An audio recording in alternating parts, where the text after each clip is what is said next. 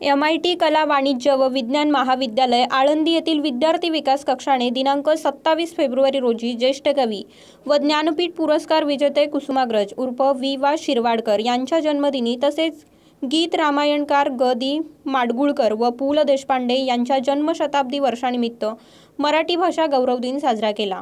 या कार्यक्रमामध्ये भाषेचा गौरव करण्याच्या अनुषंगाने आजच्या तरुणाईमध्ये मराठीबद्दल आवड निर्माण करण्यासाठी मराठी म्हणी या मध्यवर्ती कल्पनेच्या माध्यमातून विविध उपक्रमांचे आयोजन करण्यात आलं होतं।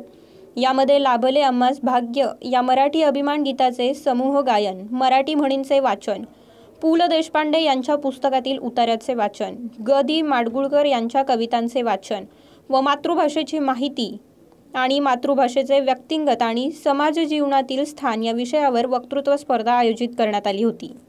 कार्यक्रमाची सुरुवात कुसुमाग्रज दी माडगुळकर व पु ल देशपांडे यांच्या प्रतिमांना अभिवादन करून झाली।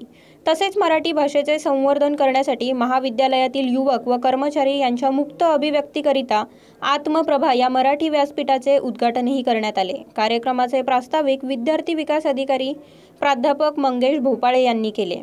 याप्रसंगी महाविद्यालयाचे प्राचार्य डॉक्टर बी वाफरे, सर्व विभागाचे विभाग प्रमुख, कुलसचिव संदीप रोहिणकर, शिक्षक व शिक्षकेतर कर्मचारी तसेच विद्यार्थी उपस्थित होते।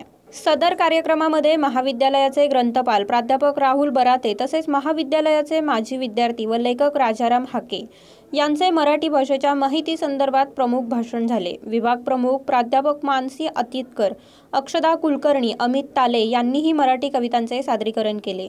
याप्रसंगी महाविद्यालयाचे प्राचार्य डॉक्टर बी वाफरे यांनी मराठी भाषेसंदर्भात आपले विचार मांडले व उपस्थितांना मार्गदर्शन केले। कार्यक्रमाचे आयोजन मराठी भाषा संवर्धन समन्वयक तसेच विद्यार्थी विकास कक्ष सदस्य प्राध्यापक मधुकर वाखरे यांनी केले। त्यांनी आत्मप्रभा एक मुक्ती अभिव्यक्ती या मराठी व्यासपीठाच्या उद्दिष्टांमधून विद्यार्थी विकास कसा साधला जाईल यावरही विचारमंथन केले। तर प्राध्यापक अर्चना आहिरे यांनी या कार्यक्रमाचे सूत्रसंचालन व प्राध्यापक दीक्षा कदम यांनी आभार प्रदर्शन केले।